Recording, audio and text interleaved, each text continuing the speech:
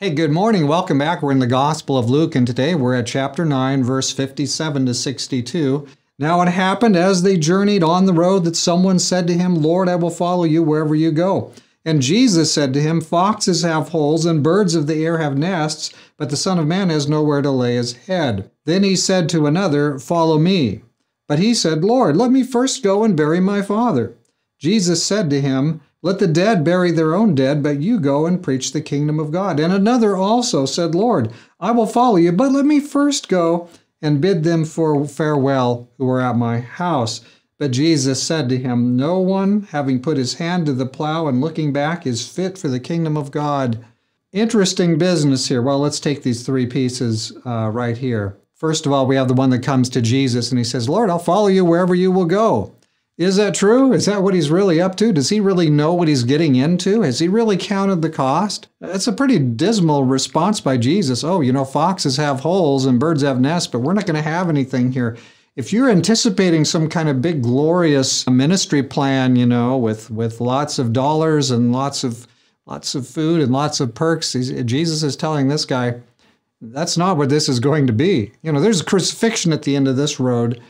You better make sure that you're on the right track. He's trying to warn him what he's getting into. He's got to count the cost. When you become a Christian, you should become a Christian, but you shouldn't be anticipating, this wonderful free magic carpet ride to the kingdom at the end. This is going to be intense if you follow Jesus and if you become a person of conscience.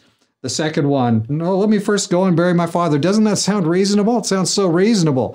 His father just died, or did he just die? Maybe his father's very ill, or he's nearing his end of his life. And this person's just saying, "Hey, we think he's going to be dead in a couple of weeks.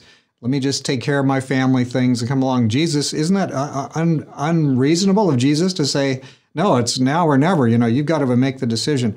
Well, Jesus knows something about the human heart. Jesus knows that the devil will take any lingering time where we are delaying a decision. The devil knows how to play with that. The devil knows how to take that and very rapidly erode your resolve to follow him. And so what we need to do, what we should be doing when God is leading and we're certain, we know from the Bible that it's God's leading, we need to step out and we need to let him lead us. We need to make the decision and step right across the line into God's will completely.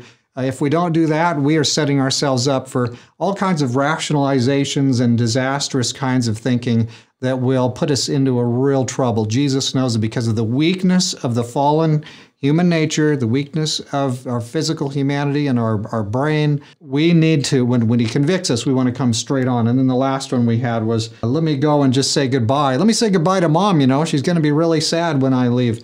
And Jesus actually even goes so far as to say, no, that's not it. You must come now. And it's kind of, again, that in need when God's Spirit is convicting, there's a necessity that we come and step across the line, you see. These other things can be worked out. God will work it out for us. But we should not delay at any time. God has a mission for us. He's calling us. We need to go forward when he calls us and do his stuff right now. Let's pray about it. Dear Father in heaven, we have a tendency to procrastinate, to put things off. Whatever we can put off 8 hours, we'll put off 8 hours. Lord, you're giving us warnings through these three incidents here that we need to step out and put you first.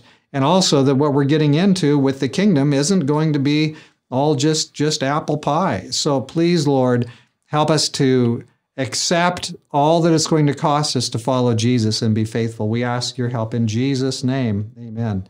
Well, friend, let's give all that we are to Jesus, and he'll take care of the rest. God bless you today.